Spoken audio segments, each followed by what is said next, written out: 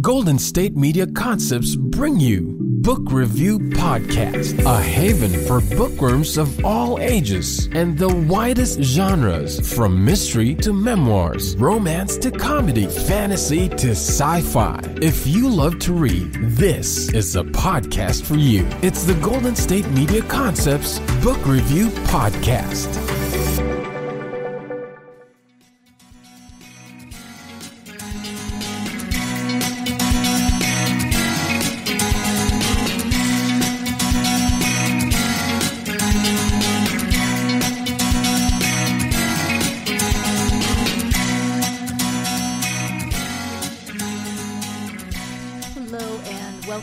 GSMC Book Review Podcast, brought to you by the GSMC Podcast Network. I am your host, Sarah. Hope you all had a wonderful weekend. Hope your week is off to a good start. All of those fun hopes. I really do hope all of those things. And as always, I hope you had plenty of time to read, because that's my hope for you every day, that you find yourself plenty of time to read, even more time than I have to read. I feel like I don't read enough anymore, and I wish I read more. So you read for me, okay, please? and then send me all your collective knowledge. That would be awesome. At the end of the last episode, I mentioned that I would be interviewing Paul Russell Semendinger on this episode of the podcast. As I mentioned, the book is called Scattering the Ashes, and I said that it feels like a memoir. It's not. It's a novel. But it is the story of a man who is scattering his father's ashes, but in places that his father requests. So it's also one of those stories of being given a task when someone that you love has died, and trying to carry that out to, carry out their wishes, etc. Let me read you the back of the book. Sam Holmes is a young, enthusiastic teacher who is training for the historic New York City Marathon, his first. But Sam's life is radically changed when his father suddenly passes away. His father's final wishes are unique. To earn his inheritance, Sam's father is sending him on a quest to travel to the places that had been special to his father and scatter his ashes at these destinations. Instead of a pleasant summer, Sam is thrust into a journey he didn't want. But as Sam first visits Cooperstown, then Washington, D.C., he begins to truly understand his father and himself. While in Washington, Sam meets Rachel, a young woman who brings direction and companionship to Sam's life. As he faces a contract dispute at work, a budding romance, and running in his first marathon, Sam Holmes must make the critical decisions that will impact the rest of his life. And so there you have the description of Scattering the Ashes. You can tell how it could feel a bit like a memoir, but again, it's not a memoir. I just have memoirs on the brain because the last two interviews were about memoirs, so I have them on the brain. But it's also one of those kind of, there's a word for it, but one of those journeys when you're doing something again for a family member who has died, or a loved one who has died, that maybe you didn't want to do, but there's specific instructions, and so you're trying to carry those out. It feels kind of like a zany road trip almost, except that it's with your father's ashes instead of your father. I don't know if that's dark humor or not, but I've read other books that have similar concepts, that have people on road trips scattering the ashes of loved ones, and this falls into that category. But here we have Sam, and Sam is the youngest of the three children. He is still living in the house that he grew up in. He lived there. He bought it from his parents when his father moved in, after his mother died, and his father moved into a retirement home or assisted living place. And so he's still living in the house he grew up in. He's at something of a crossroads. He wants marriage and family, and he's trying to find a little bit of direction in his life. He's training for the marathon. His siblings are away. They've moved out west. They're a lot older than he was anyway, so he was kind of an only child. And so now he has this quest, if you will, these instructions that his father has left him, and it's not just like you have the instructions in front of you so you know step by step where you're going to go. No, once he completes a step, then his father's lawyer gives him an envelope with the next part of the journey on there. And you can imagine that he's a little resentful that his time has been taken over. I probably would feel the same way, but he really does embark on this journey of self-discovery, as well as getting to know his father in a different way. And he and his father were close, but he really begins to get to know his father in a different way. And of course, then he meets Rachel, and there's that aspect of new relationships and figuring out how that all works in his life. And she helps him to figure out some of the things that he's been struggling with. So it's definitely a book that takes you on a journey, both emotional and physical road trip kind of journey. Let's go ahead and turn to the interview then with Paul so he can talk about his own book instead of me rambling on about it. Again, the book is called Scattering the Ashes, and the author is Paul Russell Semendinger. Hi, Paul. Welcome to the podcast. Oh, thank you so much. It's great to be here. I am happy to have you here. We're going to talk about your new book, Scattering the Ashes. Before we get to the book, though, if you could start by sharing a little bit about yourself, that would be wonderful. Sure. And once again, thank you so much for having me. My name is Paul Semendinger, and I'm a public school principal in New Jersey. I've been in public education for 30 years. I was a middle school history teacher, and then I've risen through the ranks of administration, basically being an administrator at every level, high school vice principal, a middle school principal, and now I'm at the most wonderful elementary school in the world, and I've been here for about 13 years now as the principal in Ridgewood, New Jersey. In addition to that, I'm happily married. I have 3 grown children, and they are all the loves of my life. I spent my years when they were growing up coaching their teams and trying to be the best dad I could be. And besides that, I still play baseball, I play softball, and I like to run marathons. And that's pretty much me. All right. Well, that's a lot. I mean, that's impressive. I love that you are now an elementary school principal. That's got to be challenging at times, but I'm sure you have a lot of fun stories about the antics of small children. Absolutely, and they're great. So I'm very lucky. I work in a positive school. I have great teachers who all have a passion for kids and just being great teachers, and the parents are very supportive. The kids are great. So, yeah, I'm really lucky to be where I am. That's wonderful. Yeah, I love that. So we are here to talk about your book. Again, it's called Scattering the Ashes. Can you give an overview of that story? Sure, I would love to. I'm so glad we have a chance to talk about it. Scattering the Ashes is a novel.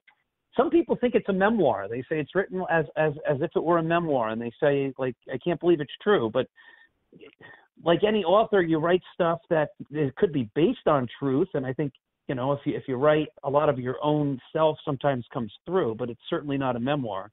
It's a story about a young man who was a teacher, and the summer is beckoning.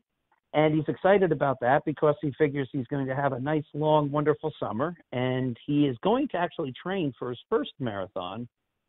And he lives alone. He's in his mid to late 20s. He lives alone. He's lonely. He doesn't really admit that. And each day he would go visit his father, who lived in an assisted living facility, probably a few miles away from his house. I think about 2 or 3 miles away from his house. And he's looking forward to this great endless summer and just spending time doing what he wants to do and, making time to visit also with his dad. And so the story begins with his relationship with his dad, and then his father unfortunately passes away. And then his father leaves a strange stipulation in his will that says he can't receive his inheritance until he fulfills a number of these wishes his dad has, which are to scatter his ashes at various specific places that he and his father, for the most part, had traveled to when he was growing up with his dad. And so the story is really about this adventure, or these series of adventures that he has to take in order to fulfill his father's wishes. Each time after he scatters the ashes in a certain place, he has to go back and visit the attorney, who then hands him a letter that his father had written before he had passed away. And the stories and the letters, they all seem to intertwine with what's happening in his life as he is going through these series of tasks, an adventure he neither asked for nor really wanted. He actually has a chance to find himself. And along the way, he does find a girl who he falls in love with. Her name is Rachel Parker. She really becomes the star of the whole book. And the story becomes the tale of him and Rachel and his father who had passed. And I think it's a heartwarming story. As I say, people think it's a memoir, but the first person to read the manuscript was my dad, who is still alive. And I said, Dad, how would you like to read a book about a guy whose father dies? Tell me if you like it. And my dad loved it, and so does my mom. And that's the story. And, I think it's humorous. There's good fun in there. I think it's somewhat funny, while also being poignant and reflective and spiritual, and a story of a young man and the life he had with his father. Yeah, in some ways it's a father-son road trip story, except that, the father is only present in letters and in his ashes. I did appreciate in his first letter, he said, don't worry about the expenses. I've covered that, but don't order anything over $5 off the menu. Such a dad thing. That's actually something my grandfather would have said. I remember that was sort of like a borrowed idea. Like when we would do something, he'd be like, you can get whatever you want as long as it's under whatever amount of money. Yes. Right. Yeah. So good luck in this day and age getting $5. Exactly. Dad just puts you on a diet, dude. While you ponder what you're going to order from the dollar menu when you go out with your dad next time, we're going to take our first break. When we come back, Paul will be talking about his initial inspiration for this story. So stay tuned. You're listening to the GSMC Book Review Podcast, and I will be right back. Golden State Media Concepts bring you the Bible Study Podcast. Reflect and journey the Bible as together we study God's Word and be inspired. Bible study made fun and informative for all ages. It's the Golden State Media Concepts Bible Study Podcast.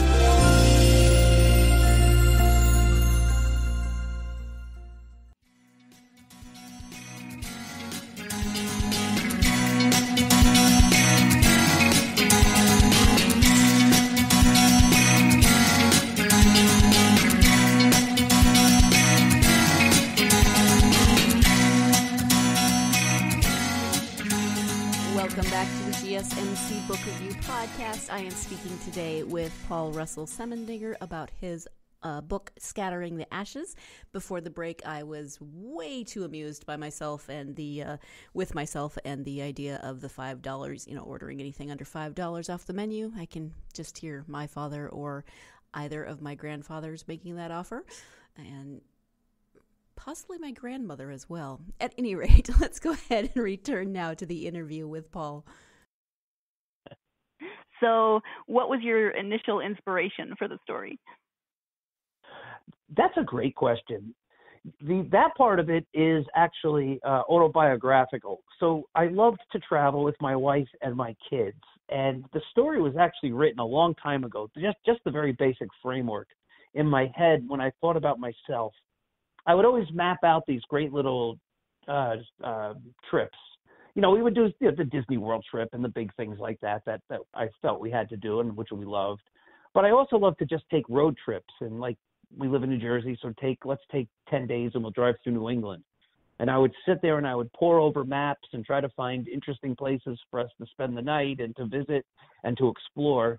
And whenever we got somewhere, I would always say, like, boy, oh boy, I can't wait to get to the next spot. But whenever we leave, I would always say, I can't wait till we come back here. And somehow that just, formulated in my brain. Like, I always want to keep coming back to the places where we had been, but I always want to go to the next place. And then, at some point you realize there's a lot of these places we'll never come back to. And even if we do, my little boys will all be grown up and things are different. So that's really where the idea came from. Maybe someday I should make my kids scatter my ashes at these places, which I wouldn't do to them. It's some burden, right? Did they read the book and ask you if you were going to make them do that? They have read the book and then asked. They said, Dad, you're not going to really do that, are you? I said, I don't know, but Grandpa might make me do it now that he's read the book. So I love it. So have you been to Philadelphia? Yes.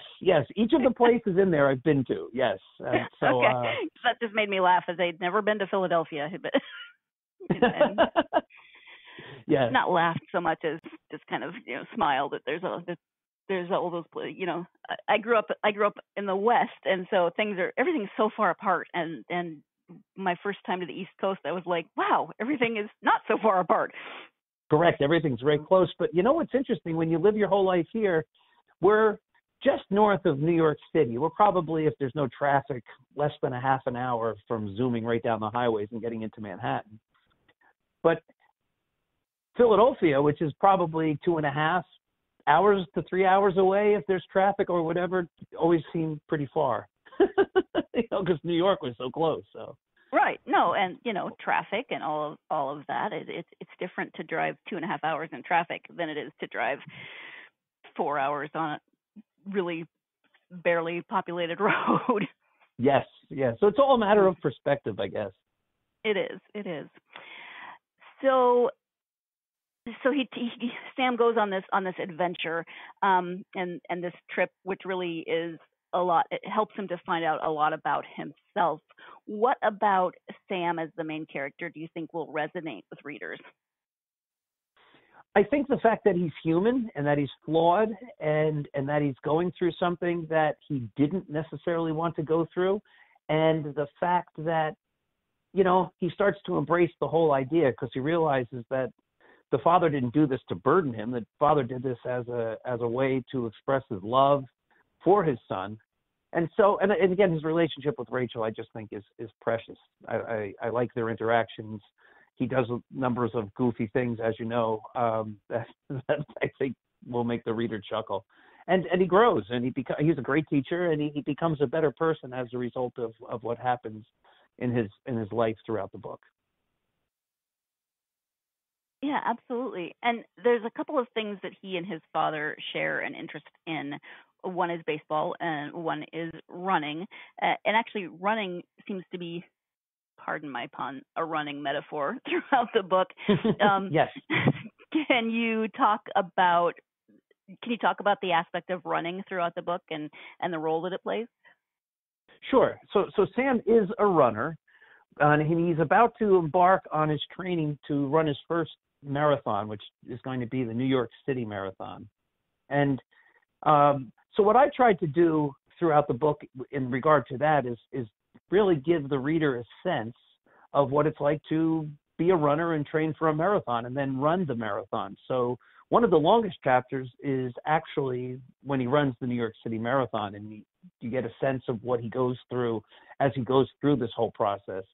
I like to consider myself an athlete. I didn't run a whole lot when I was growing up, but in my late 30s, I did get in the New York City Marathon, and I ran it, and it was transformative.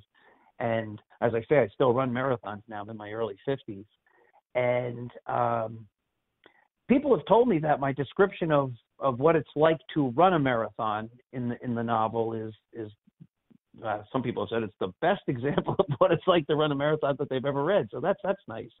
And I think we learn a lot about ourselves when we push ourselves into areas that are outside of our comfort zone. And for Sam, for me, running marathons was way outside of his comfort zone. And I think he did learn a lot about himself. And the other character, as I mentioned, Rachel Parker, she was also a marathon runner, but she had already run a marathon.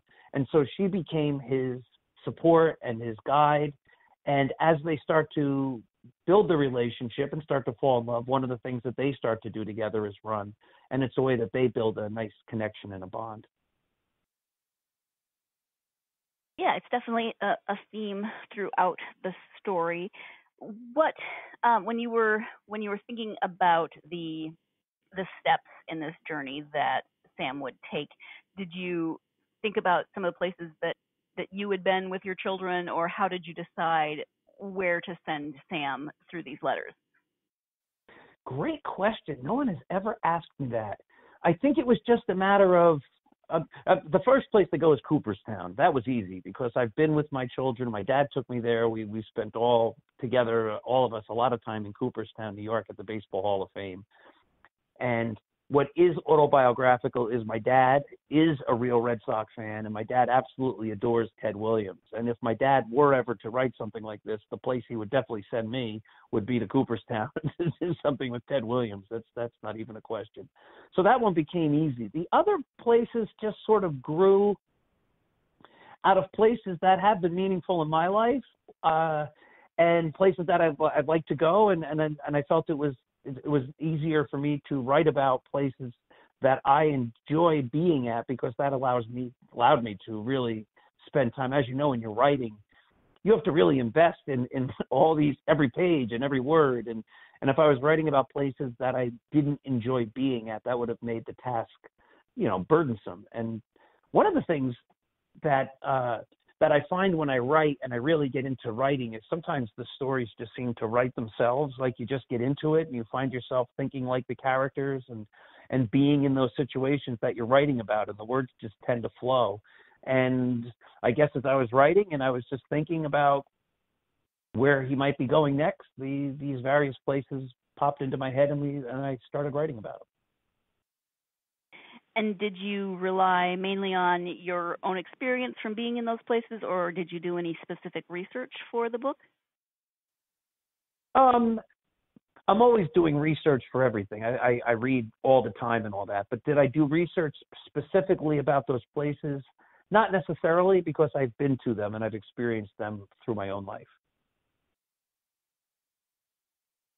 And you mentioned that you are a principal. You've been in education for 30 years.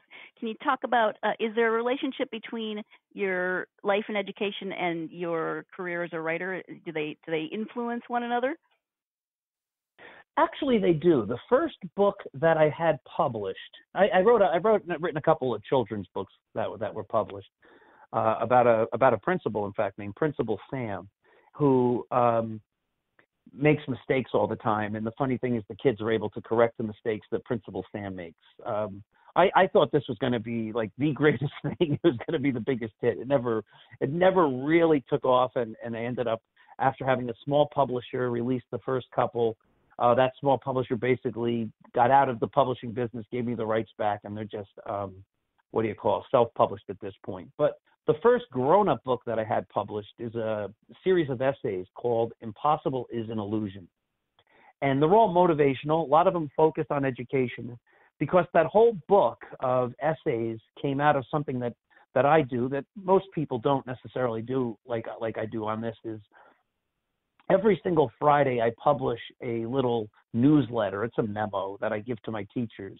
Now, a lot of principals do that, but most of them don't write some introspective, reflective, motivational piece to begin it that could be up to 3 or 4 or 5 pages long. To just like, I basically pour out my thoughts and my ideas and whatever in these passages. And teachers over the years have read them and been inspired by them. And over the years, people said, "You want to publish these? You want to put them together, make a book?" I'm like, I don't know. And I started putting some of them online and getting some positive feedback, putting them on educational sites and getting some positive feedback. And I finally said, maybe I should gather them together, all these little motivational ones, the best ones I've written, because if you figure I've been a principal for over 20 some odd years now, 23 years, 24 years.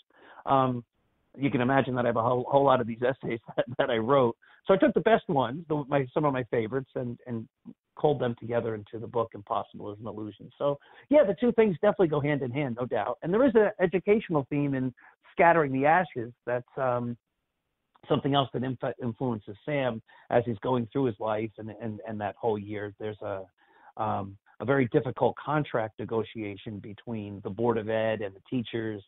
And I think people don't get a chance to see what that sometimes looks like either, as somebody who's maybe not be in the industry. And so you get to see some of the struggles that Sam has. Is, there's all sorts of, debating between, negotiations on what the teachers can get, what the board is offering, and how the teachers respond, and things like that.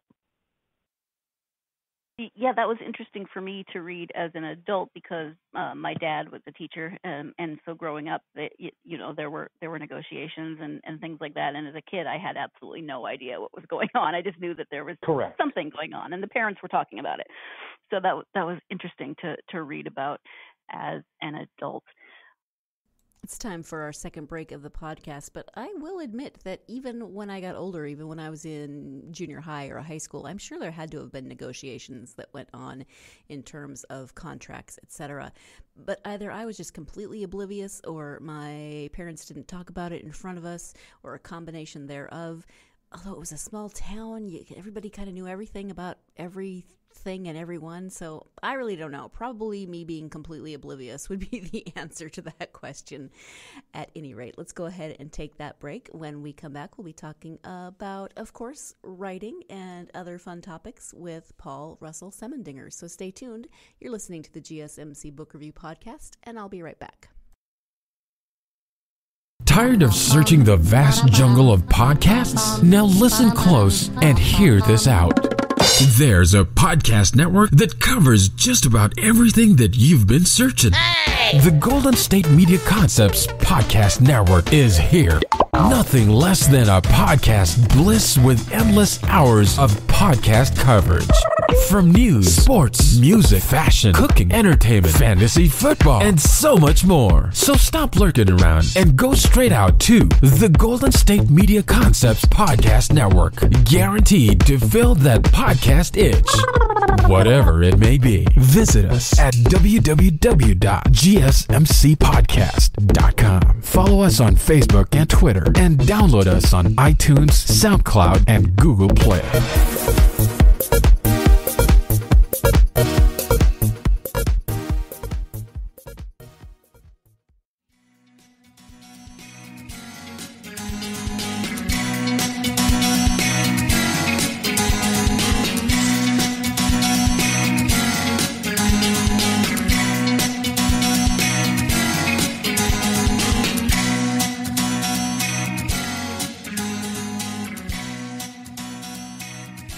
Welcome back to the GSMC Book Review Podcast. I am your frequently oblivious host, Sarah. I am speaking with the not oblivious author, Paul Russell Semendinger. We are speaking about his book, Scattering the Ashes. So let's go ahead and return now to that interview.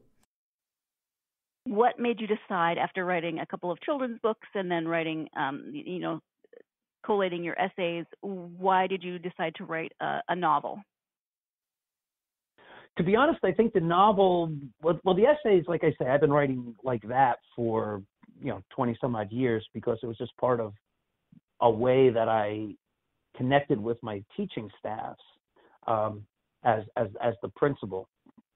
But as far as the novel really was something I wrote before the children's books. And I have a whole bunch of children's books ideas. When you're working full time and you're writing on the side and things like that, you don't have all the time in the world to necessarily follow all of your ideas and all of your dreams and all that kind of stuff. So I have some children's books. Maybe someday when I retire, I'll be able to invest more time in polishing them and working with publishers to get those published as well. But to answer the question specifically, the novel I was writing for years and years and years, and it just, it takes a long time to get a novel to be where you want it to be, and to get a publisher to be interested in publishing it, and to get it out and all of that. But it wasn't like I transitioned from one type of writing to the other. These are all happening all at the same time. Okay. And are you working on anything new now? Yes, I have a follow-up book of essays that should be coming out. The publisher said that it's going to come out soon. It's called Possibility is Everything, and that should be coming out from Tree District Books probably late February or early March, if all goes well. They're still just working with me on some final edits and things like that. I was thinking that the publication date was going to be farther away, and then they reached out like 2 weeks ago and said we might be able to get this out sooner. So that's great. I'm also a big baseball fan. I run a Yankees blog called Start Spreading the News, and it's very, very popular, and it's primarily about the Yankees, but there's a lot of regular baseball stuff on there. And I have a book about the Yankees that has a target. Well, it's actually a firm date of October 1st, 2021 of this year. It's a book coming out. It's a history of the Yankees, but a history of the Yankees told in a totally unique way. The book is called The Least Among Them. And in Yankees history, there were 29 players whose entire career lasted of but one game. But that one game came as a member of the Yankees. And this is the book of the story of those guys and what happened in their lives and in their careers. But nobody's ever heard of most of them or any of them. And so what I then do is I take something that happened in their unique situation and relate that to a bigger story about Yankees history, or tell things about Yankees history in ways that people have never told it before. And this book already is making a lot of sales in the pre-print run, or whatever they call it, like before you can get a book. And I've sent it to a host of big time baseball writers, and the feedback that I'm getting back is just tremendously positive. So I'm very excited about that book. It's coming out. It's called The Least Among Them on October 1st. That sounds like a really different approach than just your normal kind of sports book. So that's very cool. When did you start writing? Obviously, you've written the essays to your teachers for years, but is writing for publication something that you always wanted to do? Yes. When I was in college, this is actually kind of funny. This is the things you do in college, though. We're going to college in the mid-1980s, so it's just at the dawn of being able to like computer word process things and stuff like that. I typed all my papers on a typewriter, electric typewriter, but I was ahead of the computer thing. That's how long ago this was. But my roommate and I were big Beatles fans, and we decided that we would try to write a book. I remember there was no internet back then, just trying to cull whatever knowledge we could by finding things in libraries and bookstores and record stores. But we were going to write a book that talked about every single song the Beatles ever wrote. And we started writing this thing, and we figured this was going to be a hit, and everybody was going to go crazy. Somebody finally wrote a book about all the Beatles songs. And then we found out that had been done like 3 or 4 times. But it took a long, again, there was no internet to check against. It was just what we could get our hands on. So that was the first thing that we came close to actually thinking we were going to publish. I wrote a book. I might revisit this one again someday too. I wrote a book with a colleague once a long time ago about how to be a better teacher. That was based on workshops that I do and that I deliver for teachers. And I don't know if you remember Robert Fulghum. He wrote All You Ever Need to Know, I Learned in Kindergarten. He was a minister, and he wrote little inspirational passages, which isn't unlike Impossible is an Illusion. But I remember when I was a senior in college, I started writing my own little essays. They were just about experiences that I had, and I really had thoughts that maybe someday all of that would come together as a book. But it never did, and I never, it was... When you start writing or when you do anything, you go through periods and you find out like some of the stuff that you're doing isn't great and it's not very good, and you need to continue to practice your skill and hone your skills. So, I wrote those little essays even back then, but they weren't publishable. Though I did get published in my literary magazine at college and in high school too, as I come to think of it, a couple of short fictional pieces that got published a long time ago. So I guess I've always been writing. Just I hadn't really thought about being published till many years later. Right. Well, and each of those experiences, whether you were published in your high school or college literary magazine or not, were probably a good experience and taught you a lot. Absolutely. And that's how we get good at anything, right? You just have to keep practicing and working at it and trying to find ways to hone your craft and find your own writer's voice and all of those things. Yeah. I want to backtrack just a little bit because when I first started reading the book, I don't remember what page it's on, but you mentioned the Beatles very early in the book, and I was like, "Yep, I'm good. I'm gonna like this." Thank you. I love the Beatles. So, I was very happy that they made an appearance. Yeah, me too. Like I say, when you write, some of it's autobiographical. I think that's why some people, if they know me, they think it's a memoir. Like they're like, right. well, you like the Beatles and you like baseball and you run, so it must be about you. But it's really not about me. Right. If I'm anybody, as I said, I'm the father. I'm the guy who dies because I'm the guy who doesn't want to go away and always wants to go back everywhere. That's where the idea came from. Right. Okay, but quick tangent. Favorite Beatles song? Oh my goodness, that is so hard. You know what? Right now, I would have to say, "Got to Get You Into My Life." I love that song. It's one of my favorites. If it's not that, Hey Jude, Let It Be, love them. She Loves You, which is like so overplayed, and that's one of my favorites. And I Want to Hold Your Hand. Oh my God, there's too many. When I'm 64 is a great one. Yes. Fool on the Hill. I love the Fool on the Hill. Oh, there's so many. My oldest son, who's now a chiropractor in Hershey, PA, and doing great, when he was going to chiropractic school down in Georgia, and he'd be driving back home, he was starting to get into the Beatles, and I actually sent him every Beatle album on CD for his long ride home the one time, and we talked about which are the good songs on each album and which ones do we like the most, and that was hard for me because I kept saying I like them all. Oh, and My Life is another one, Penny Lane. I'm just trying to think of as our conversations. His favorite Beatles song was a No Doubt of a Doubt About It, or A Day in the Life. He goes, that's my absolute favorite Beatles song. But if I had to pick one, and only one, I would have to be Got to Get You Into My Life. Those are all good. I appreciate that. My roommate in college and I'm sure we annoyed the snot out of all of our neighbors, but during finals week, it was 23 hours of quiet, and then you got 1 hour to like blow off steam during finals. And the first thing we would do is start playing. Oh shoot! Now I'm not going to be able to remember it. It's just Paul and John. Why did I bring this up? Since I can't remember the name of it. Oh, You Know My Name. Look up the number. Oh my God! Yes. Weirdest little. We would crank that up and just laugh our butts off. That's awesome. So what's your favorite Beatles song? In My Life. Oh, great. Yeah, good. All right, that was on my short list there, so good. It was, yeah. But then, you know, whatever song I'm listening to, except probably Revolution Number 9, at the time, whatever song I'm listening to is my favorite. Often. Yes, when I listen to the White Album, I just skip that. Yep, me too.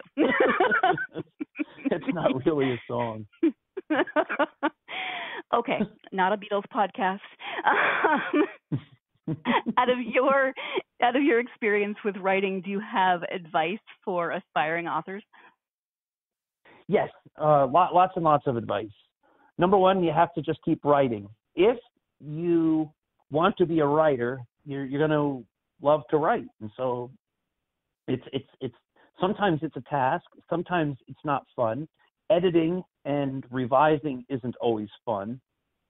Having people tell you to show, don't tell, and things like that, that's not always fun, trying to write and get through all that. But the idea is when we practice a skill, we get better at it, and that's how we grow, and that's how we learn. And if you want to become a writer, you need to write.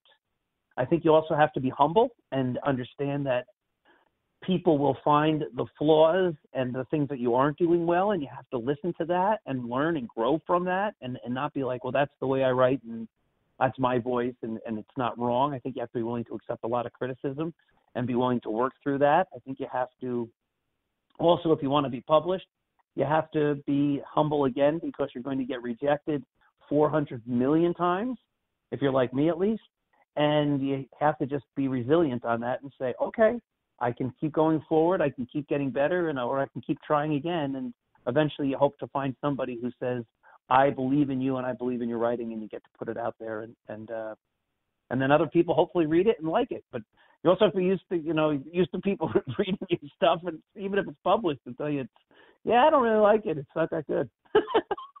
Right. Yeah, you have to have thick skin. Yes. Absolutely. I'm sure they said the same thing to Steinbeck and Hemingway and all of them. So. Yes, I would imagine. I don't want to give away the end of the book. Not that it's like a huge, like a surprise or anything, but Thank you again to Paul for a really fun chat. I do always enjoy getting to know authors and learning a little bit more about them and about their stories, about the stories behind their stories. I am just a little bit nosy, and I love learning about people and about their ideas and how they bring those ideas to life. So thank you again to Paul for joining me. If you are a fan of baseball, if you're a fan of road trips, if you're a fan of father-son stories, if you're a fan of stories that involve deceased relatives leaving complicated quests for their surviving heirs to follow and scatter their ashes, then you should definitely check out Scattering the Ashes. It is such a lovely and delightful book. It's entertaining. It's got a lot of heart. It's got humor, and it's just a lovely tribute to a father and a son and a son who's getting to know his father in an even deeper way. So definitely check out Scattering the Ashes by Paul Russell Semendinger. Thank you, as always, to you for joining me. I hope that you will join me again next time when I will be speaking to Dr. Sam Stia. It's fun that we're going from Dr. Paul Semendinger to Dr. Sam Stia. Dr. Stia is a physician, and we will be talking about his debut novel, The Edge of Elsewhere. And I am going to just give you a fair warning that there's going to be some fangirling because of the Beatles. I'm just going to leave it at that. But I'm very excited. So join me next time when I speak with Sam about his book, The Edge of Elsewhere, and you can tune in to find more about that novel and why I'm so excited about the Beatles and that novel. Thank you, as always, for joining me. If you are a fan of this podcast and you would like to help us out in any way, you can do so by following us on social media, Facebook, Twitter, Instagram. You can find us on all of those, and I love hearing from listeners, love hearing your thoughts. You can really help us out by giving us a review, whether that's 5-star or a written review. Either way helps us to get the word out to other people who love books just like you and I. Like I said at the beginning of this episode, I hope you're having a great week. And as always, I hope that your day, your week, your month, your existence, I hope that your existence provides you with plenty of time to get yourself lost in a good book. Thanks. You've been listening to the Golden State Media Concepts Book Review Podcast, part of the Golden State Media Concepts Podcast Network. You can find this show and others like it at www.gsmcpodcast.com. Download our podcast on iTunes, Stitcher, SoundCloud, and Google Play. Just type in GSMC to find all the shows from the Golden State Media Concepts Podcast Network. From movies to music, from sports to entertainment, and even weird news. You can also follow us on Twitter and on Facebook. Thank you, and we hope you have enjoyed today's program.